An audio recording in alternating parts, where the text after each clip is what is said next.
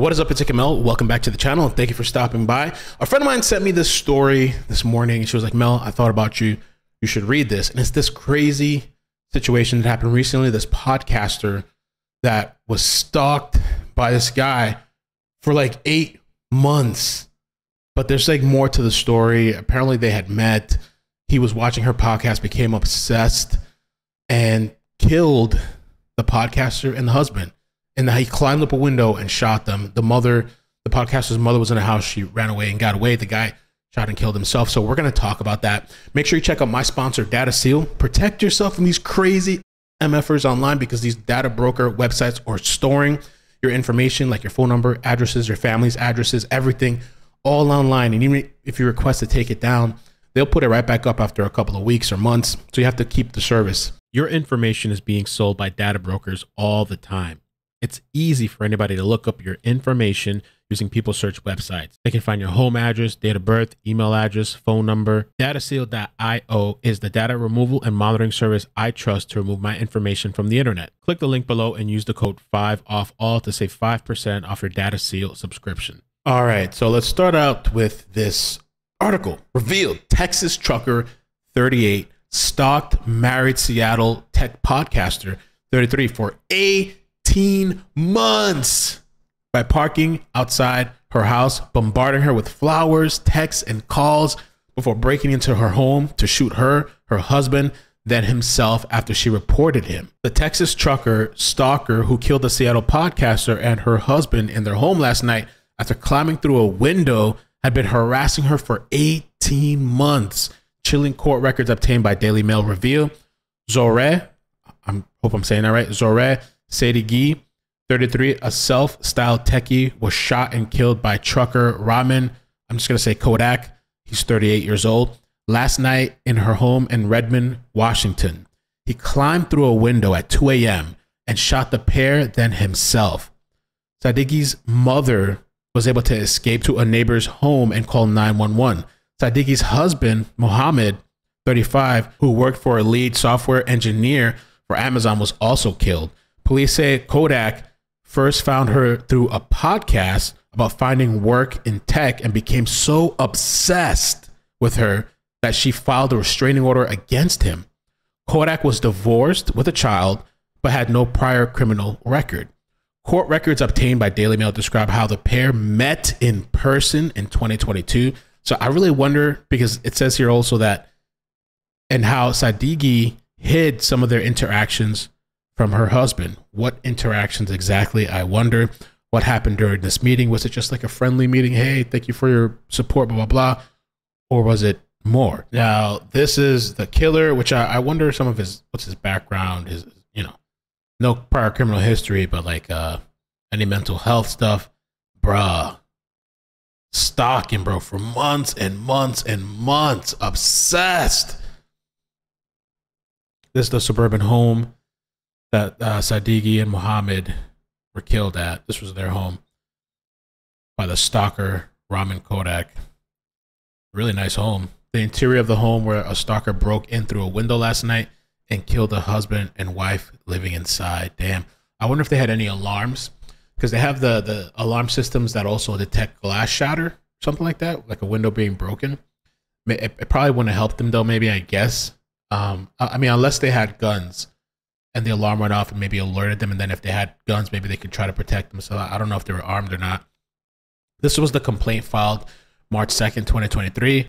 Stalking, okay, telephone harassment. Damn. Court records obtained. This is the voicemail for Sadeghi from December 5th, 2022. Okay. 2:40 p.m., 11 a.m. Morning time, evening times.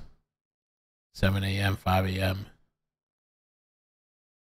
The stalker's relentless calls and voicemails to the victim in February before she called police. Let's take a look at some of these dates together, important dates. And so, number 1, verbally told Kodak to leave me alone, November 6th, 2022. Verbally told him again to leave me alone, November 8th, 2022. Number 3, blocked the numbers I had. That was on November 10th, 2022. Number 4, blocked all the numbers and social media, November 13th. 2022. Wow. I continuously received messages from different numbers and accounts and had to keep blocking. Wow. So this guy's probably using one of those apps to get a bunch of different whatever numbers to try to reach out to her. Number 6, Kodak sent a text message saying, Mr. Kodak wants to talk. I told Mr. Kodak I can't talk. That was November 18th. Okay. Number 7, I told Mr. Kodak that I don't want to hear his voice or talk to Mr. Kodak through text, November 20th, 2022. Number 8, Mr. Kodak called me from an inn near my house, November 21st, 2022. Number 9, Mr. Kodak called me on a private number. I answered, and when I found out it was Mr. Kodak, I told Mr. Kodak not to call and leave me alone. Mr. Kodak told me he was in my neighborhood. I asked Mr. Kodak to go away, November 21st, 2022. Number 10, Mr. Kodak called on a private number again. I told Mr. Kodak to leave me alone. That was November 22nd, 2022. Number 11, I blocked all private numbers. Number 12, I blocked the number for voicemail from T-Mobile. Number 13, Mr. Kodak sent a text implying that Mr. Kodak was around my house through a Telegram app, December 4th, 2022. This guy's doing everything. Number 14, Mr. Kodak sent a text message stating that Mr. Kodak was in my neighborhood through a Telegram app. That was December 8th now. Number 15, Mr. Kodak called from a nearby inn. That was December 2nd, 2022. Number 16, Mr. Kodak called from a nearby inn now on the 3rd, December 3rd. Number 17, I had surgery December 13th. And number 18, Mohammed left for Australia. December 20th, bro. I'd be worried to leave her back like that. Number 19, Mr. Kodak came to my door and brought flowers a few minutes after Mohammed left. So he's been watching the entire time after he left for Australia. Wow. Number 20, I called the police. That was December 20th, 2022, the same day with the flowers. Number 21, Mr. Kodak sent me jewelry, was delivered on the 3rd, January 3rd, 2023. Not sure the exact date because I couldn't walk to check mail sometime between January 2nd and 5th.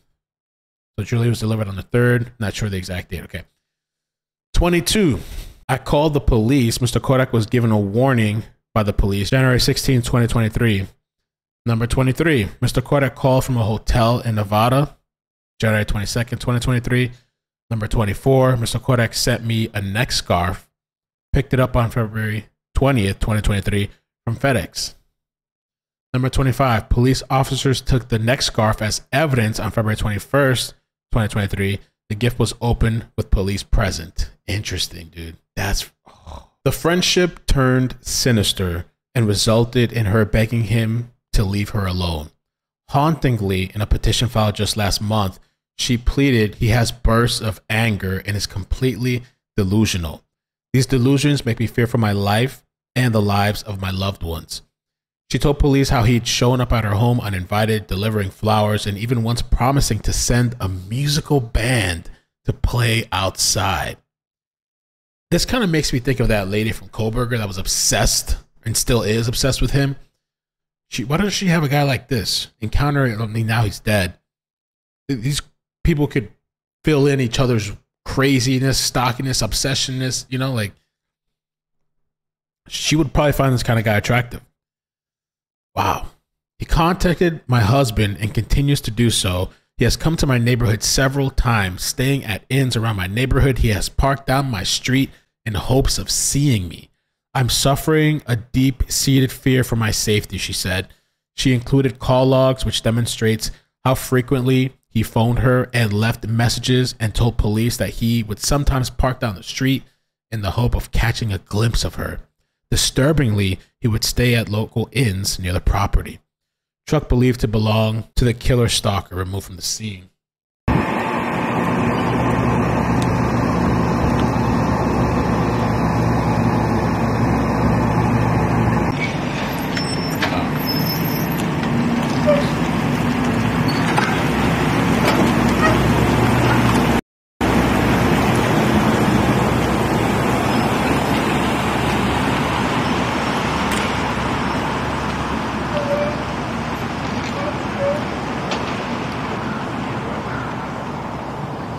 And these are some of this was the truck we just watched being taken away. the crime scene Friday morning. Crime scene. Both Zohreh and her husband were shot dead. Oh, it was a handgun, yeah. The stalker then shot himself in the chest using a handgun.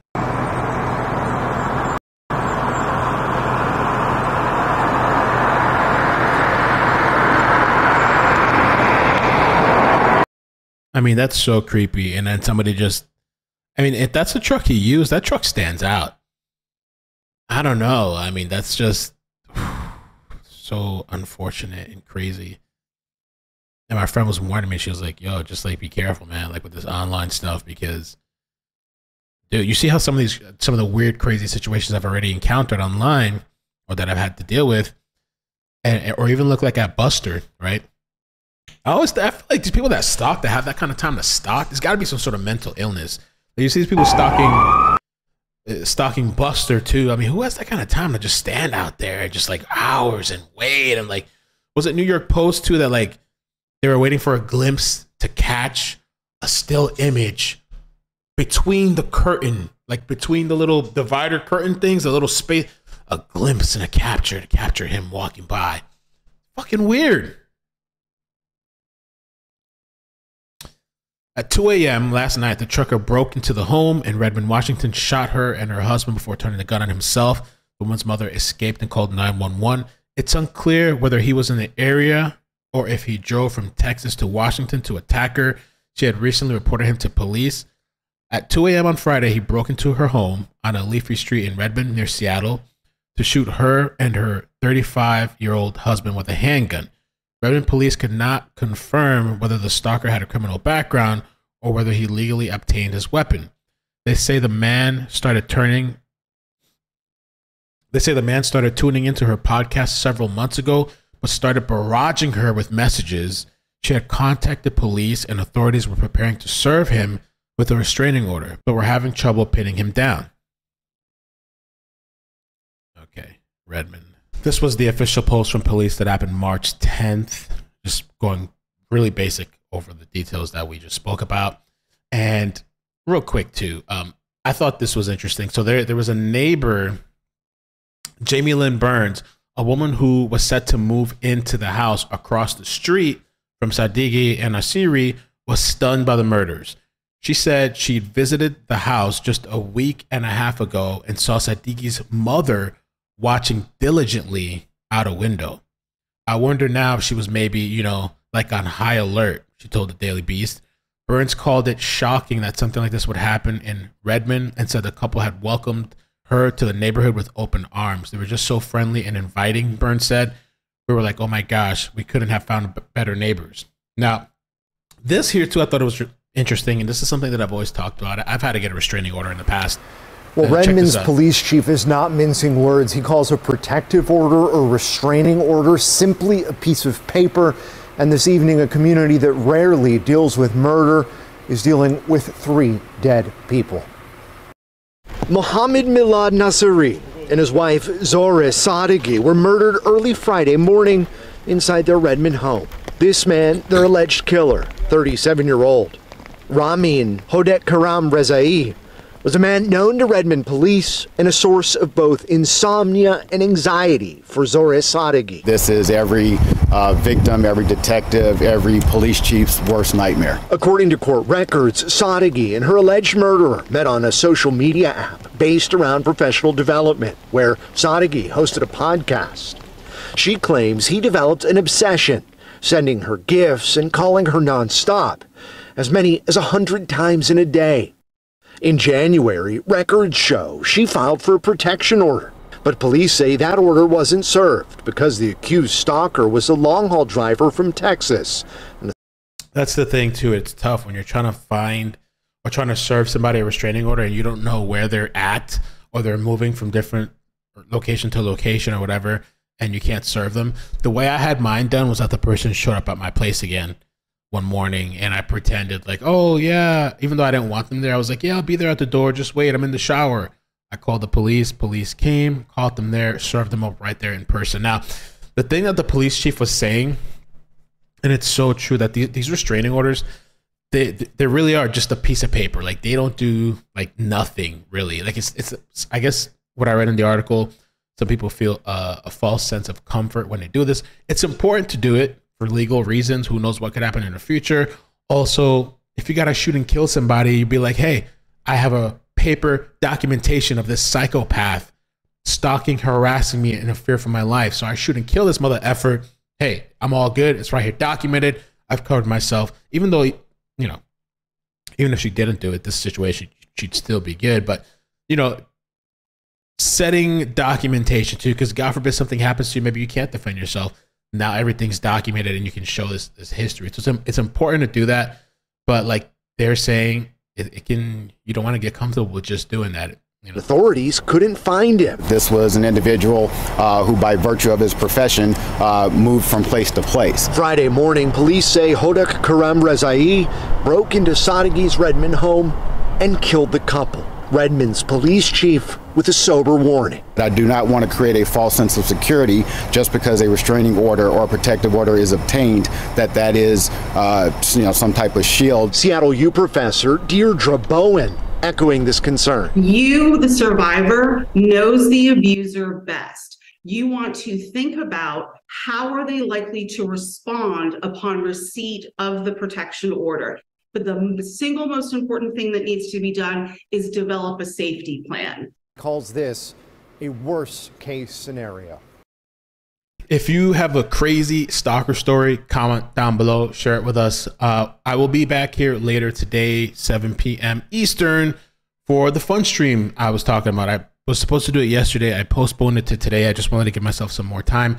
I will be doing a little bit of prep. We're just going to hang out, have some fun, watch some funny videos, and we're going to do a giveaway. Make sure you download the STALKED app. Click the link, download the app, follow me on there for a chance to win.